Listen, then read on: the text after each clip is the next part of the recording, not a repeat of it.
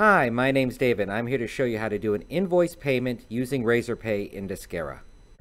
So first we're going to go to Books. Then we're going to click on Apps. And then we're going to click on ePayments. And we're going to get the app. Next we're going to click on Razorpay. We're going to click Connect. We're going to select our organization. And we're going to authorize.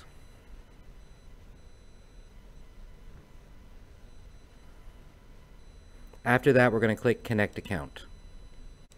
Next, we have to input the key ID and the key secret. So where do we find that? Let's go to the Razorpay webpage. And then inside here, let's click on Settings. And let's click on API Keys. Inside here, you can generate a key. And I can click Regenerate Key, for example, here.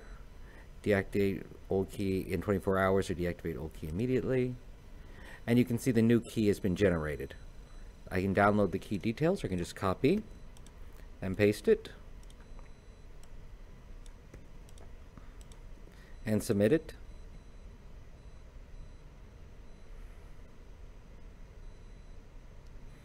And now I'm connected. Next, I can click Send. And I can see the invoice code, customer email address, and I can update user email and I can save.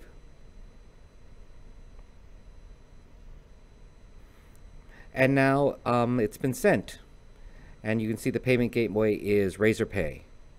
Now if I click on this, I can share snippet. Hello, Electronics.com. You have due payment of INR 153.60. Please pay your due by 22/07/2021.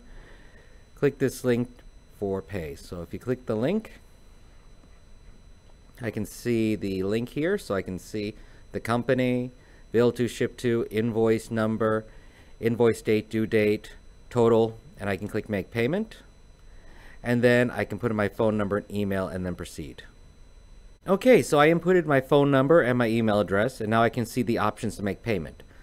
I can select my card, and then put in my card number, expiry date, my card holder's name, and my CVV. I can remember the card. I can click on UPI/QR, and then I can pay using QR code by clicking here.